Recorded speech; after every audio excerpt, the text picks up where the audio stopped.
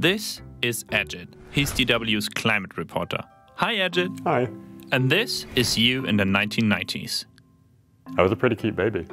That's when the world really started talking about climate change, and when you were just a child.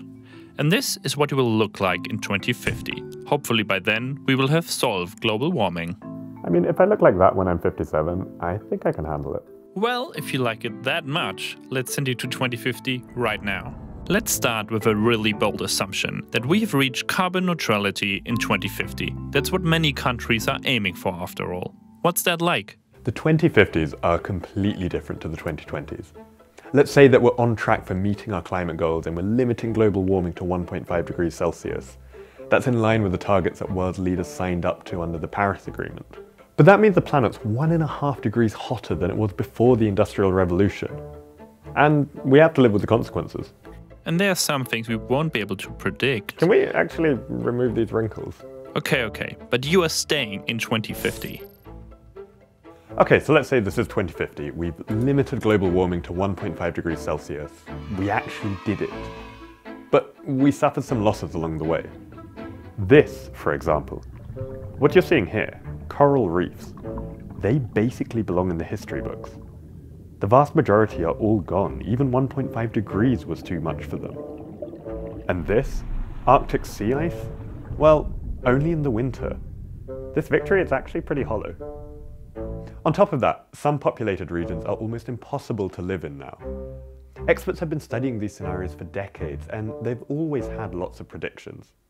Projections indicate that places around the Gulf region, where high humidity and extreme temperatures combine, are becoming difficult. Southeast Asia is becoming difficult, which includes some of Chinese territory. India has difficult areas. The Amazon will have problems for humans to live in.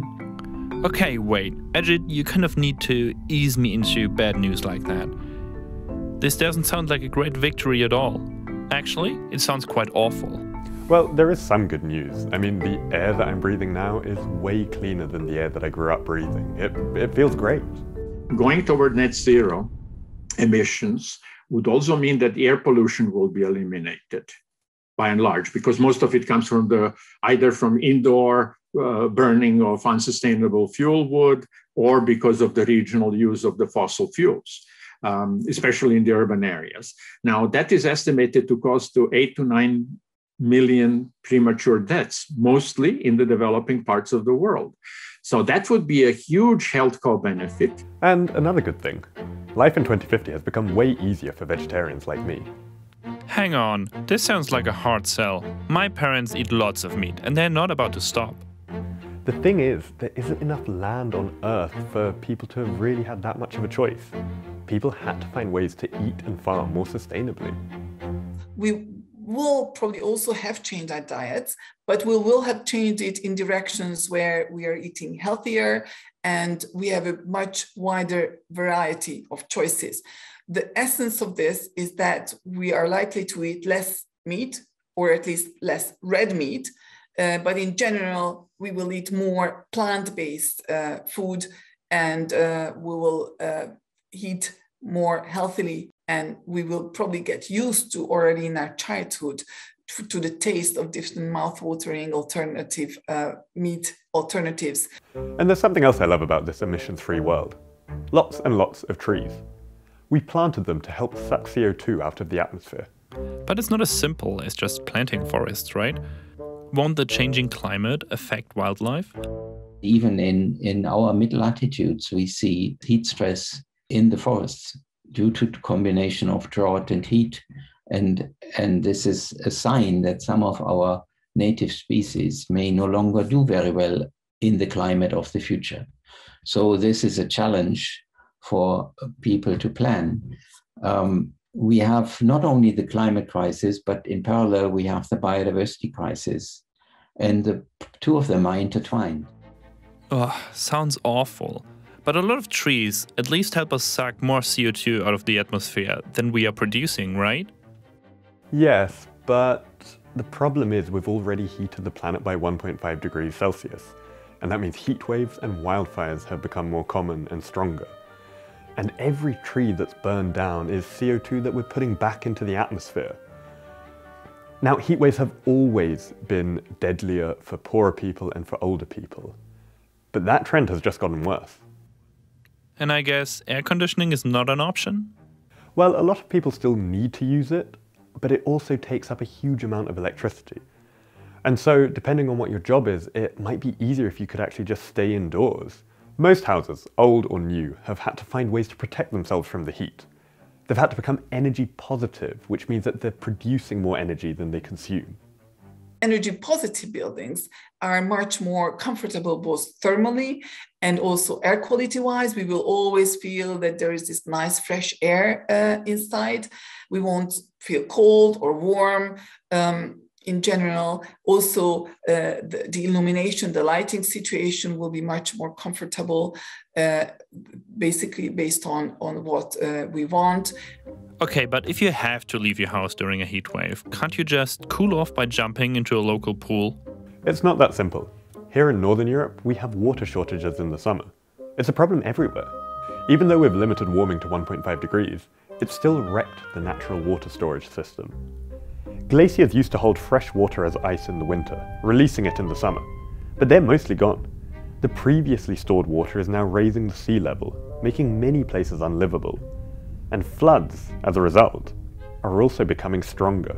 Places that relied on glaciers melting in the summer for their water supply are now facing shortages that have affected drinking water and agriculture. I think glaciers that are disappearing in essentially everywhere in the world do pose a big danger because they're source of much of the river runoff. So as they melt, the runoff will decrease. Think of the Indian subcontinent. The freshwater challenge will be even bigger than it is today in such a world if we don't act immediately and apply globally mitigation and adaptation measures. Okay, wow.